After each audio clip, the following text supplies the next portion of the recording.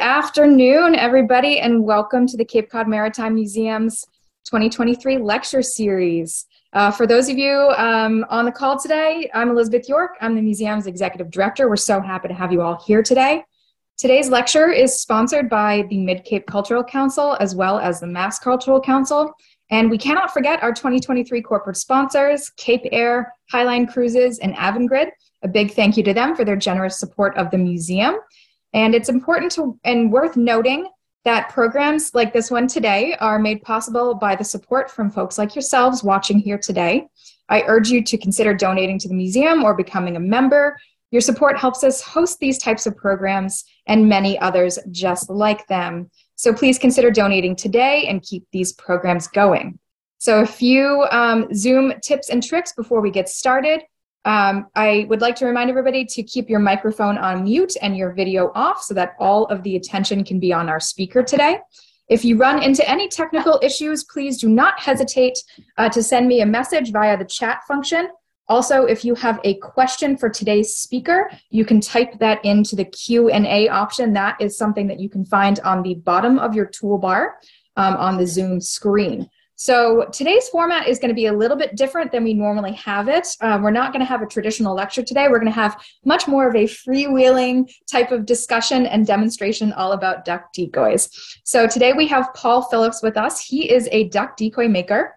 I'm going to let him discuss how he got into the field a little bit later today, but he currently teaches a very successful decoy making course at the Harwich Historical Society, on whose grounds the Brooks Academy Museum and the Crowell Barn Museum reside. I will post the information on the screen today about how to sign up for that course if you're interested. And another exciting thing to note, if you're really impressed by today's lecture, which I feel like you will be, I'm 100% certain you will be, Harwich Historical Society has made a great series of YouTube videos featuring Paul, all about decoy making. So if you wanted to learn even more in depth about it, please feel free to check them out, and I will post a link to those and how to find those videos at the end of this lecture. So without further ado, I am going to switch my camera around so you guys are going to see a different view than you normally see, and I am going to introduce Paul.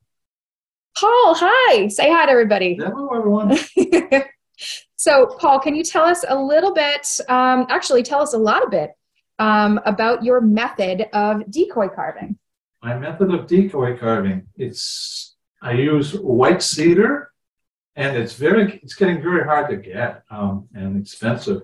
But I travel up to Maine, and I have a good rapport with a couple of sawyers up there, and I'm able to get the stock that I need. The reason why I use white cedar is because that's what Elmer Crowell used to use. That was his favorite wood to use. It's light, and it's impervious to insects. And it has good buoyancy, and it gives to the chisel very nicely too. It's easy to carve. I use various tools, and over to my left here, I can show you. I'll come with you. So I have my camera on a pedestal, folks, so you will see me moving the camera around for some more detailed shots. I have various tools here that I can show you. I have quite a large amount of different sized chisels, but I put out the ones that maybe you'd want to start out with. This one here is a number 8/16, which is a ½ inch gouge chisel, and you use it with your hands. So you don't.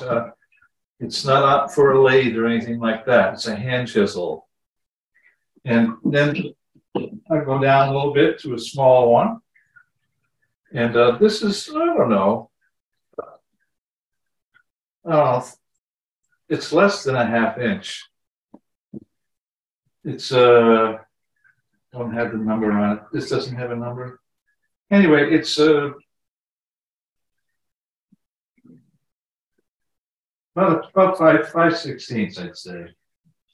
And then down to a smaller chisel. This one is called a veiner, or a deep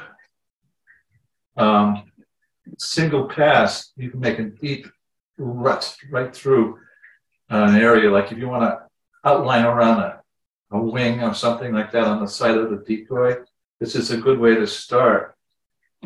And then a smaller one of the same version. And even a smaller one. This one I picked up in France. And here is a fishtail. This is a great one. I love using it. It's the number 5 fishtail. This is great for just... You can see a detail on that one. Very neat. Very shallow gouge. And I use it for... I almost like draw with it, to tell you the truth. Interesting. Yeah. Like if I want to accent a contour of a part of the duck body, I'll outline it with this instead of going real deep. And of course, the carving knife. This is a carving knife, the exact same type of knife that Elmer used. I had to find one, and I got one. It's a great knife. And it's made by Murphy Knives. Yeah, it's a Murphy knife. I don't have it's a Massachusetts town off Cape, and they still make them. And they make a whole bunch of other types of knives too, including oyster knives. And then there's certain things I have to use a gentleman's saw for. I call them gentleman's saw. One of them is to cut off this side and that side, following this line here. That is what we call the primaries. See the primaries? These are the large, longest feathers on the wing. And when they're folded up, they meet each other in the middle of the back of the duck. And I use this to cut right down, and then this way also. Now, I probably should tell you that these are blanks that I've made up for the next class coming up on March 31st. This one is going to be let's see, golden eye. This is the golden eye. The head is carved separately. In fact, the head is carved first before you start the body, because you want that head all finished so that you know how to carve the body to, To the head size? Excuse me? To the size of the head? Well, this has to be all shaped and carved, and the body has to be carved to admit this head to it. Right, okay. So you have to have this done first. Okay. And this one's a buffle head. Same with little primaries on the back. One of the cutest types of ducks, I think, in my humble opinion. Yes, and over here I have a finished one. Now, with decoys, you don't have to get heavy detail. Just simple markings will distinguish this from any other species from the air as the duck's flying over. Gray tail feathers, a nice white side, black top, back. And you can see the primaries there too. Yes, the primaries on this one. Wonderful. Sometimes I don't use the primaries, especially with the new students, because it's a lot of extra work and it's not needed.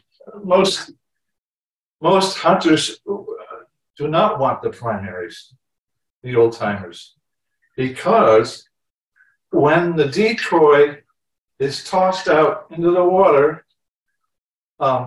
the anchor line is wrapped around the decoy, coiled around the decoy like this. And with those primaries sticking out like that, they could snag it up. And the anchor will never meet the bottom. Oh, okay. Because the bottom's on the other end of the line. There you go. And it'll just float away.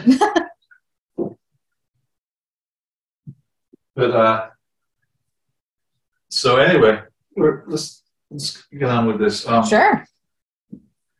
And okay, this one is another one that's going to be offered up. It's a Wimbrel. It's a shorebird, semi-long legs, decurved bill, and I've got 4 or 5 of these that offer. And this doesn't have it doesn't have to have any extra work done to it for the bandsaw. It's just like cut it out of the bandsaw, the top profile and the side profile, which I haven't explained yet. Okay, we should get back to that. Here is a block that you start with. First of all, you have to decide on what kind of species you want to carve.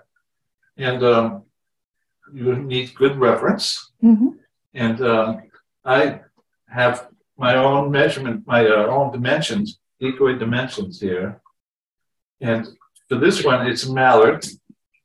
And on the mallard, the body length is 14 1/4.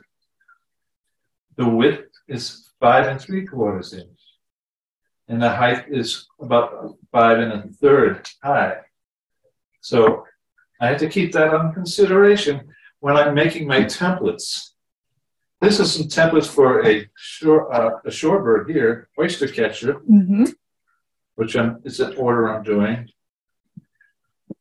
And after I have these drawn out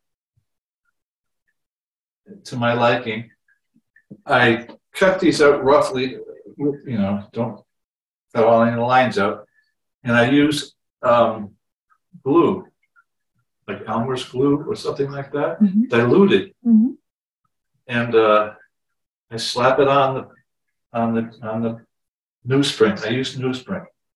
I don't know if anyone there knows what newsprint is, but it is very absorbent to water,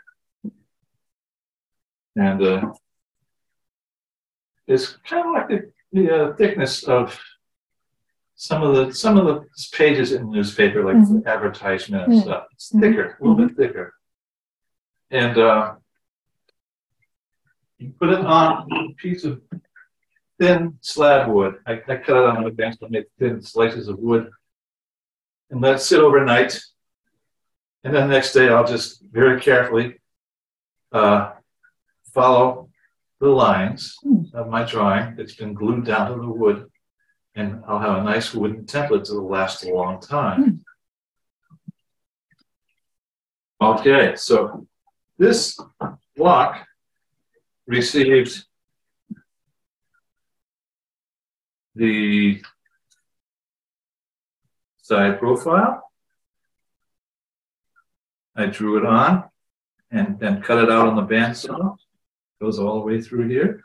And then after I got that done, I put it all back together again. And I put my top profile, drew it out, and put it back on the saw. And then after I got both those templates cut out, voila.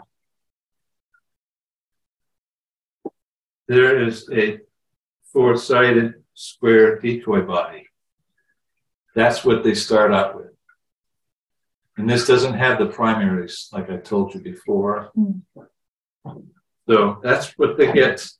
Oh, I forgot one thing. You have to have an armature on these guys because they are placed in a vise.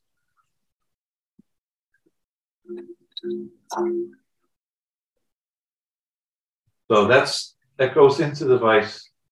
That armature holds it in position, and you're able to carve using all the different tools that you want. And one of the most aggressive and strongest tools to use is the draw knife.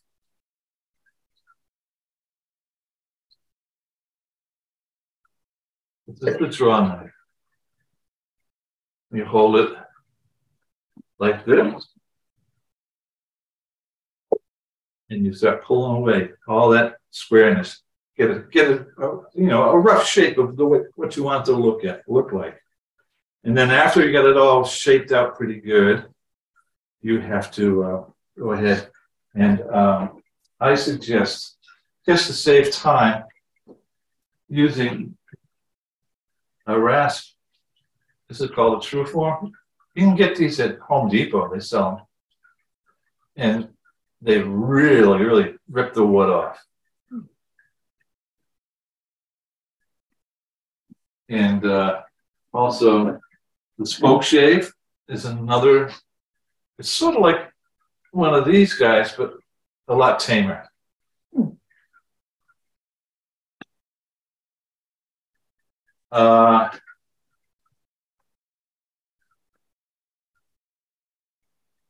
Then for removing stuff like around the neck, this area here, all that area, use a mallet and a chisel. You knock out that wood. There's a lot of sanding going on after you have all your carving done. Smooth it all out and round it up nicely. And this all takes time and patience, but you know, eventually you'll see it. You'll see it coming to fruition. You can see the body that you're carving, and you end up with this guy right here with the head carved. And I made this one turn, so it's preening or getting ready to go to sleep. Either way, this is called a confidence decoy. A mallard flying overhead will see this decoy floating down below on the water, and it'll come down to check it out. It looks safe to the duck, so he just comes down and checks it out. And after I have all that carving and sanding done, I paint it. And that's the painted piece. Male mallard.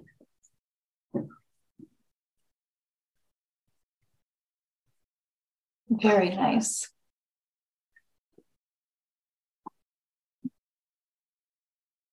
Now, what else can we talk about? Do you want to talk about the types of woods that you use? Some really important features about duck carving is that you have to always keep a center line on your duck body and your duck head. See how I had the dotted line? Always keep that center line present. You lose it sometimes when you're sanding. Just draw it back in, make sure you know exactly where it was. And also, after the silhouette of the duck head is cut out, you drill a little small hole right through while it's still flat and square and everything, very square, because that is the guide hole for the eyes, so that they line up after when you're ready to set them in place. We use glass eyes made in Germany, and there's different colors and different sizes you can get. And there's like the golden eye is yellow, and the mallard is brown, and the merganser is red, and so forth and so on. We have a question from the audience today. The question is from Phil. He says, Paul, do you use any internal weighting to get the decoy to ride appropriately in the water? Yes.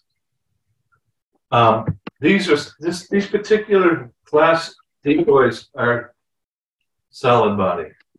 Making them hollow is a lot of extra work, which I don't believe that beginners should have to learn how to do.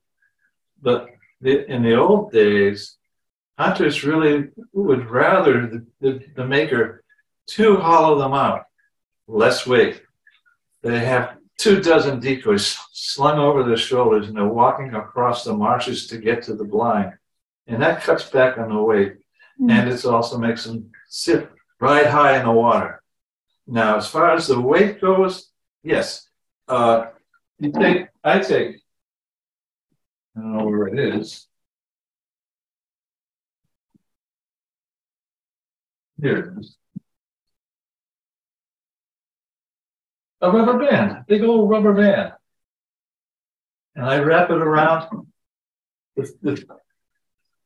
oh, we'll go with this one, the finished decoy. This is too big a rubber band, but it'll hold a piece of lead. I use lead. I melt in a mold, and I'll slide it back and forth until I find where the decoy is balanced in the water, and that's where I'll attach it. It's the only metal fastener that I'll use in the decoy. Everything else is dowel and glue. Did that answer this question? Yes. And folks, I do also want to remind you, please feel free to ask questions in the Q&A or the chat as we go through. We're very, very happy to keep answering your questions. So please don't be shy. Feel free to ask questions. Okay. So we have the head carved. We have the body carved. We decide the positioning of the head. It's called the character of the decoy. Then we attach the newly carved head and sanded and shaped and everything to the body, and using a dowel of a good sized dowel. No skinny stuff. Put this on the drill press, nice, perpendicular hole into the body, and then into the head. You have to do the head usually by eye, which takes a little practice to get it right. It's been a few times where I've had to start all over again with the head. And then glue. Tight bond is the best glue to buy. Tight bond? Tight bond glue. Tight bond, okay. Yeah. The Tight Bond Ultimate. Ultimate. Yeah. Yeah, that's nice. It's very water resilient, resistant. Okay, so the body and the head are now attached, and you can begin with the painting process. Now, with the painting process, you need some good illustrations of the particular species that you're carving. And you have to use your intuition now, because you're going to look at that body and you're going to see different color areas on the body of the duck and the head, markings. But first, you have to have your base colors.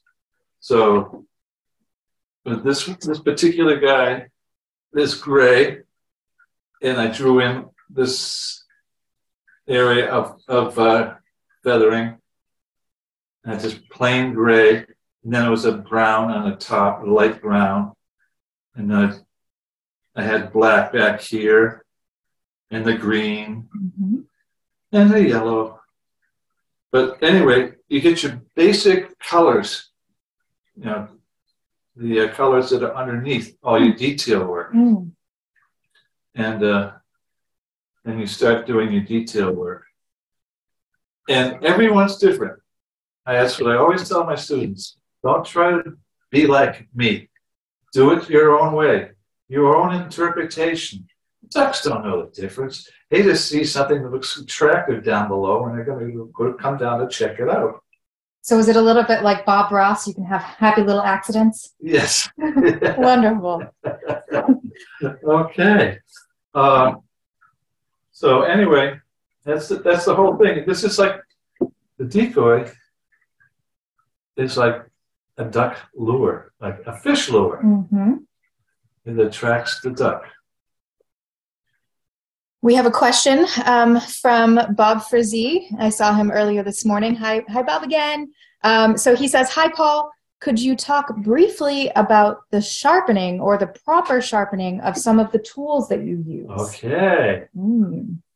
I use the diamond plate stone. It's not a stone. It's a bar of steel, and it's got diamond dust impregnated in it. And I didn't bring it with me, I don't think, unless it's in my tool bag. I was using it earlier today and I left it on the bench. All right, that's okay. I can explain it to you without it. You take, well, let's say this is the stone right here, this piece of wood. Let me get this area cleared up a little bit.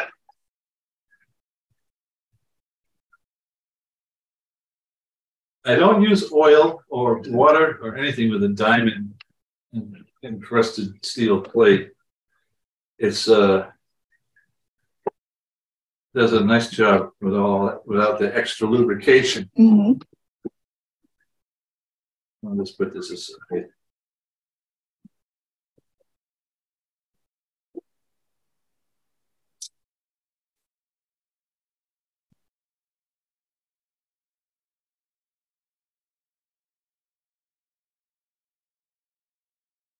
So,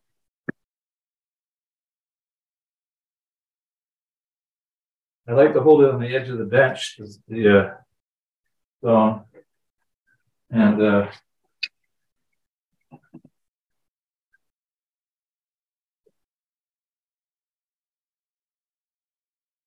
I just run it back and forth like that. Can you see? Can you see? Here, let me get closer. There we go. Like that, back and forth, following the curve of the gouge. And then I have a small little, it's like a grinder, but it's a miniature one. And one side has a cloth wheel on it, rag wheel. I use called rouge. It's pounce based, I guess. I don't know what it holds it all together, but you run that on the rag wheel until it darkens the surface of the wheel up, and you put it with the curved side down, and actually it'd be like this because it's going this way, and that'll get the burr off of it, and you feel it. And you don't want to touch that with too much vigor because you're going to get cut. And that's how I keep all my tools nice and sharp. They're safer than a dull tool. We've got a question about the type of wood. So if white cedar is hard to get, what is your second choice for material or third? That's a good one. I could white pine. Clear white pine, which is pretty abundant still, and there's a lot of big stock up north in New Hampshire, and it doesn't give as well as cedar does, but it does. You can carve nice and uniformly carve with it and get to the same results. White pine. White pine. All right. Another question from Kevin. Hi, Kevin. He says, Paul, do you use a finish coat after you have painted the colors? Aha. Now, duck hunters will tell you, do not make that surface shiny. Keep it opaque. If you use like a matte finish varnish, something that dulls the gloss. You don't want it to shine because that'll spook them. They won't come close. Right. It doesn't look lifelike enough. That's right. Interesting. All right. Now, we have another question from Ellen. She asks a great question. So perhaps this is a little bit of a good segue. She asks, what made you fall in love with making decoys, and what is your favorite part of the process? So do you want to talk a little bit about how you got into this? Sure. All right. I used to, before I started doing the decoys about 30 years ago, I was making wooden buoys, which was the old-fashioned way of marking your mooring, for your boat, and different colors, for the different owners, and different shapes, always with a long dowel coming out the end of it so you could grab it and bring it up. on the boat and stayed off.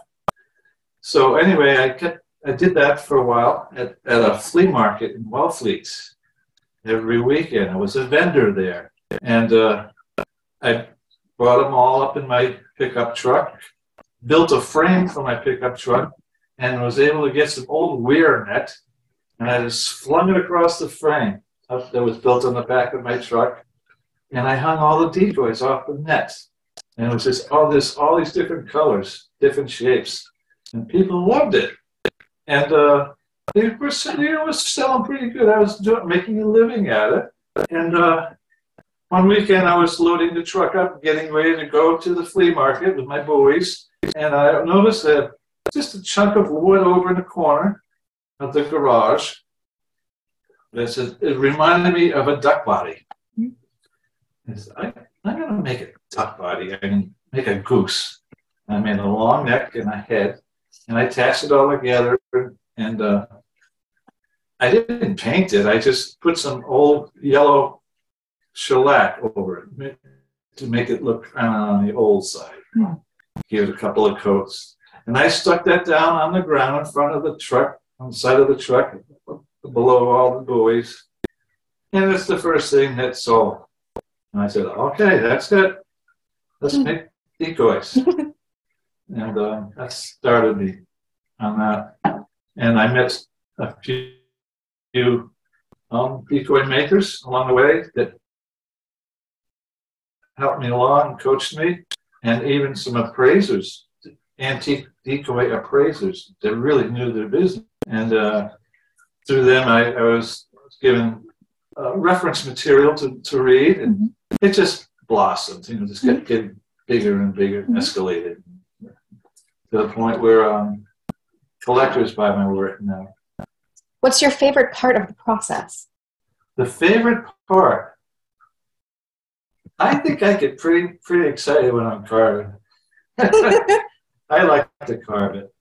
And, the painting part I can do. I'm an art school student. I went to the Boston Museum School of Fine Arts. I learned the basics. And I can paint. And it takes a lot of concentration. I don't feel as free. I feel really glued to that decoy. I can't stop until I can't go any further with it.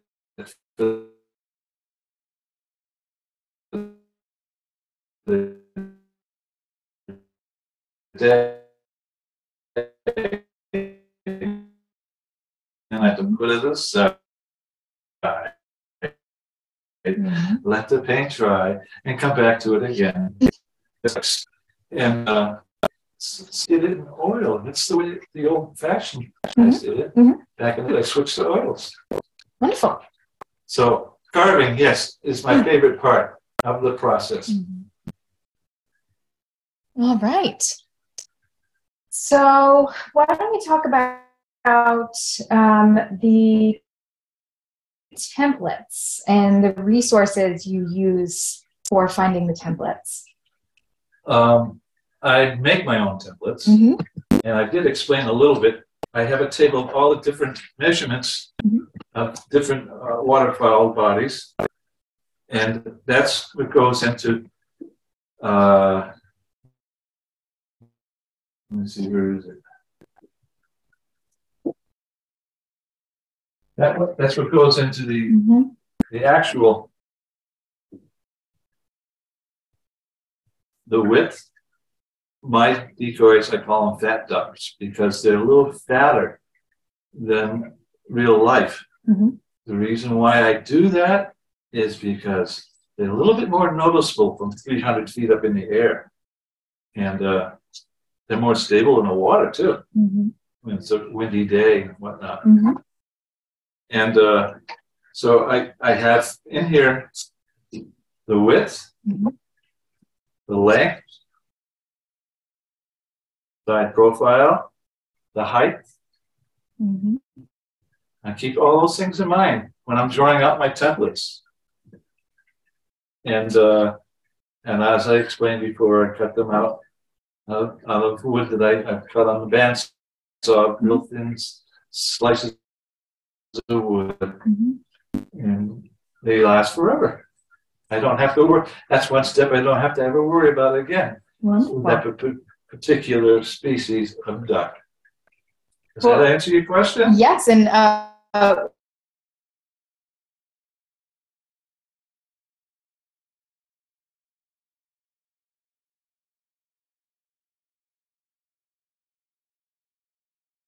usually necessary, especially open water. You need a keel. There's less rocking, along with your counterweight. The keel is pretty much a necessary thing. I make them with keels upon request. Okay. Wonderful. Interesting. Okay. So another question I had for you that I have is, can you discuss the sort of evolution of decoy carving over the years and how it's what you do is there's an artistic factor about it versus the decoys that, you can find today that don't have the craftsmanship that yours do. You can find them in places like Bass Pro Shops. That's a different utilization than yours, which is an artistic, well-done craft. Can you discuss that a little bit? Sure. I have two different categories of decoys in it. Sometimes I go overboard and I just get right into that painting. I get into big detail, which is not necessary. You should think that a working decoy just has to be basic markings. There's nothing fancy about this. This is a scalp. And it's a limited amount of detail work in it.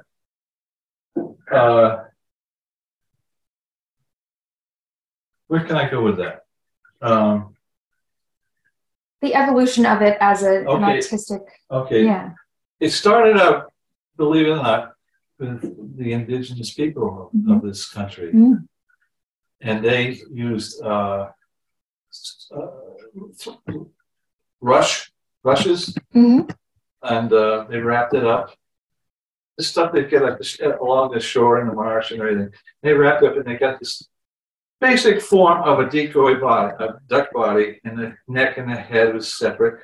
And they used whatever pigment they could find. Either it's from the ground or from a berry, whatever they needed. They'd find that color and they'd smear it on it. And that would float very nicely.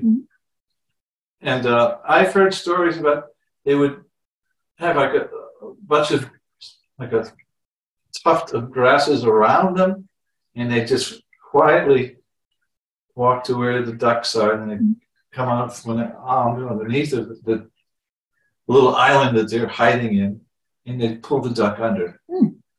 Some say they would use a reed and breathe through it and come up under the duck and pull them down that way. Interesting. I don't know about the arrow and the spear thing or the stick.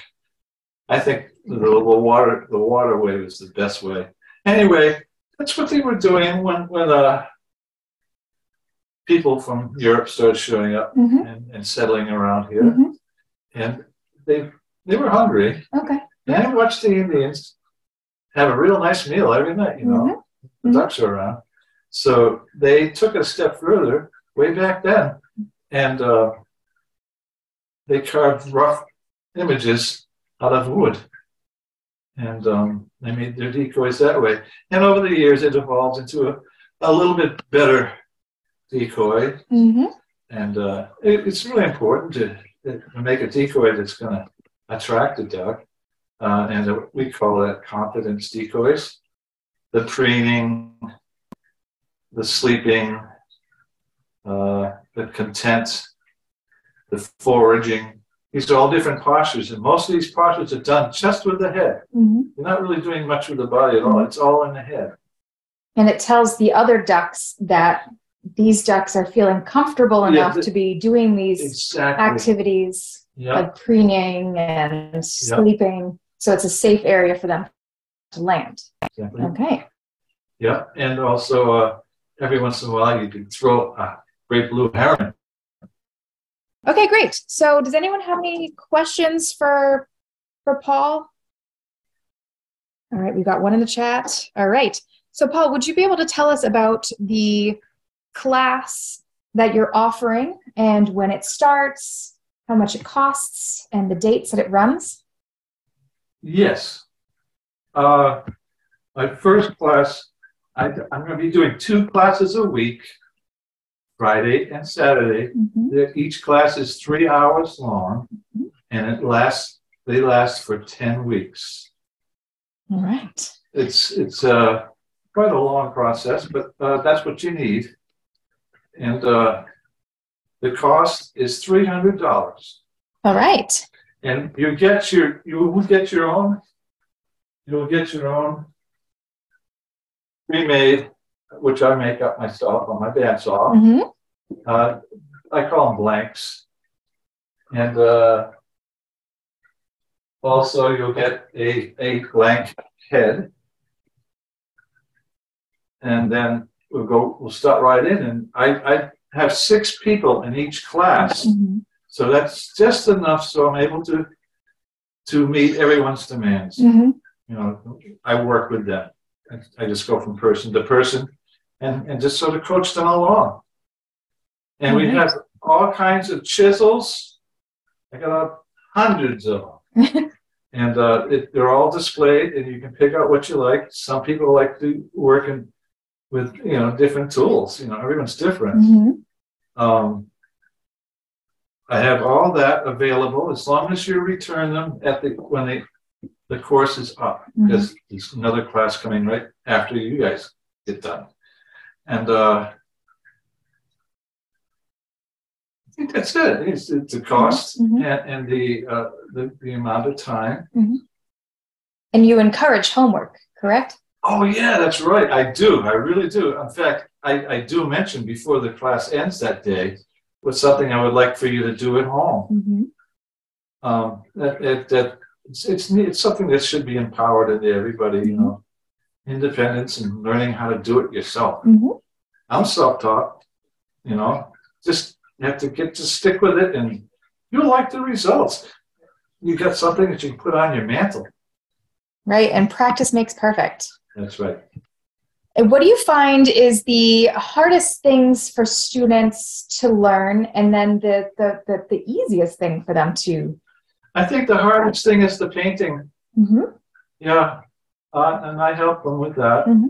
And I encourage them to take off and do their own design work. Some of the stuff is pretty crazy. I love it. And the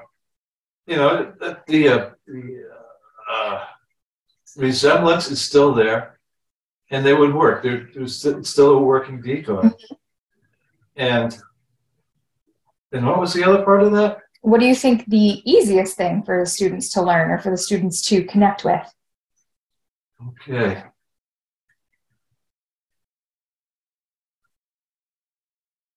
The shaping. The shaping. Neat. Yeah.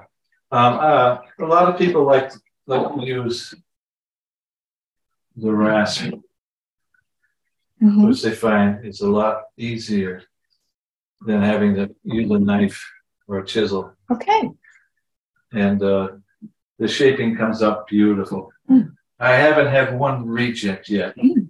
They've all worked out nice. Now we have a question from Kevin. He says, do you find more collectors or hunters that want decoys? Hunters, I have a lot that come to visit me in my studio. They just heard about me and they want to see it, but they will never buy them for hunting. Mm. But I do have hunters that buy them for their own personal decoration in their house. Mm-hmm. In fact, I'm working with a big group of men down in Texas right now, and they're all ordering, different species. And I keep telling them, just don't overwhelm me now, one at a time. And they don't use them to hunt with. In fact, I've had them tell me, I would never shoot over that. I would ruin it. Mm-hmm. And they use plastic now. Yeah. Yeah. Can you tell us about the books that you brought today? Okay. Making Decoys, Century-Old Way, by Grayson C. Chesser and Curtis J. Badger. It's step-by-step carving a decoy and painting. It's painting.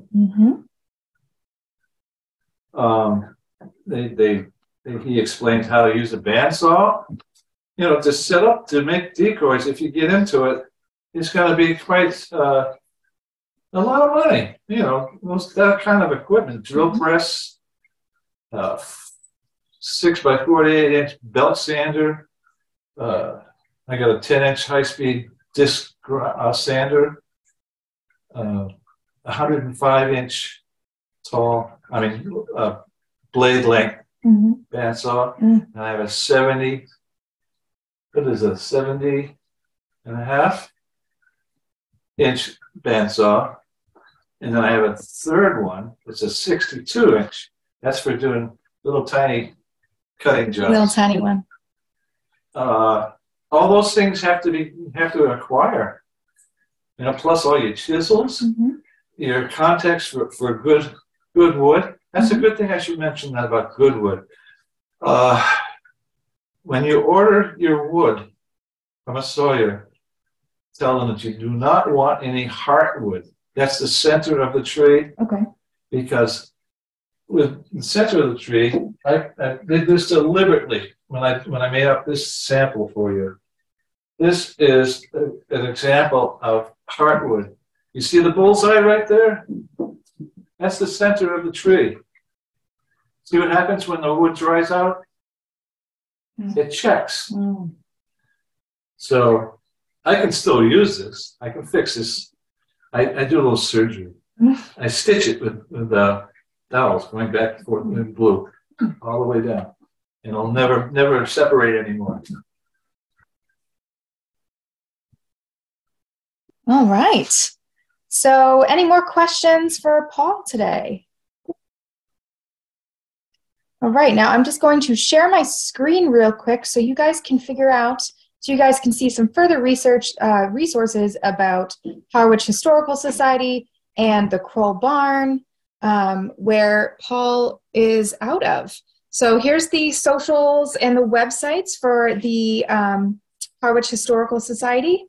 There's their phone number, you've got their email information, and if you wanted to find them on Facebook, they're at facebook.com/Harwich Historical Society. Just a quick thing about the woods. He mentioned that he prefers white cedar, but the other woods used are white clear pine. And this is the book that he was just speaking about with the Making Decoys, The Century-Old Way. There's the front cover, if you'd like just a sort of quick view on that. And I can forward this information to anybody via email as well after the lecture today. Here's just a quick picture of the birds and waterfowl and shorebirds we were talking about today. Of course, we've got the adorable buffleheads there. Big fan. So this is the information on how to find and how to sign up for the decoy carving class. So that does start the 31st of March, which is next weekend.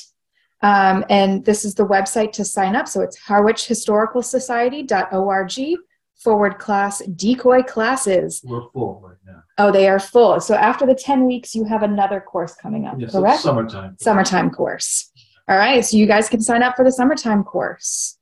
And if you want to watch YouTube videos, the ones that I mentioned right at the beginning of this, actually, whoops, let me go back one.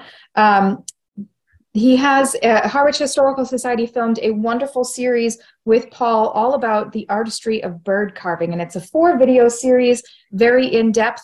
You can find it on YouTube. You just have to open youtube.com and search for the artistry of bird carving. You can find those videos that have been produced by the Harwich Historical Society. Make sure you look and make sure that it is the set of videos by Harwich Historical Society. And those are the ones with Paul in them. With that, folks, we will see you again in a few weeks. Our next lecture is on Sunday. That's coming up. That is going to be, hold on, let me just pull up my screen real quick. Really quick to get my calendar out. My internet is slow. I apologize. So the next lecture that we're going to have in 2 weeks is all about, it's Always Ready. It's called Always Ready, Military Women on the Cape and Chatham's Top Secret Coast Guard Station. And that is going to be with our curator, Emily Sullivan. She will be leading that lecture. So if you would like to sign up for that, of course, go onto our website. That is Sunday, April 2nd, of course, at the usual time of 2:30 p.m. All right, everybody, if there's no further questions, everybody have a lovely afternoon. Enjoy that sun while it is a little bit cold, but we will see you in a couple weeks. All right, thanks, everybody. Bye-bye.